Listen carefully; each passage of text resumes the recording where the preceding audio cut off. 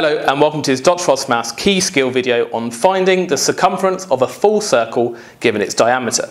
Now just as a reminder, the diameter of a circle is a distance from one end of the circle to the other passing through the centre. So that whole distance there, that whole length is known as the diameter.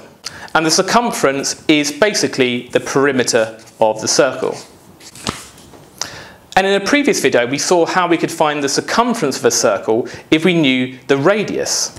And the circumference of a circle was equal to 2 multiplied by a special number pi, which I'll remind you of in a second, multiplied by the radius of the circle.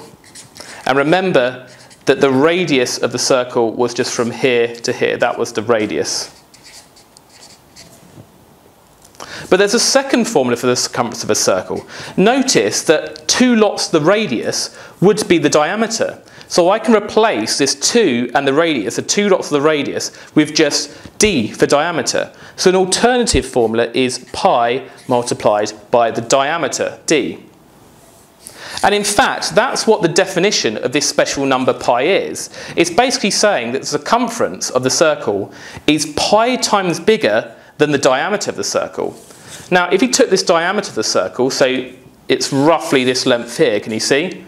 That length here is roughly that. You might wonder, how many times can you go from here to here around the circle before you get back to the start? And it looks just a bit more than 3. In fact, it's 3.14152, etc. The digits go on forever. And that's a special number known as pi. It's a Greek letter.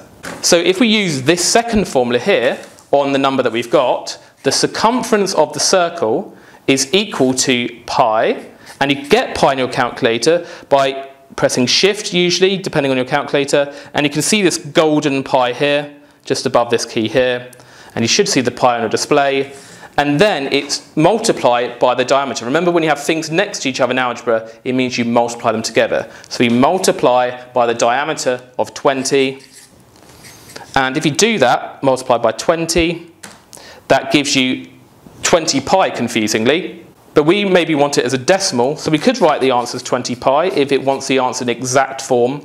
Or you can press the SD key to convert it to a decimal, and we get 62.8 centimetres, that's the unit there, to 3 significant figures. And that's the final answer.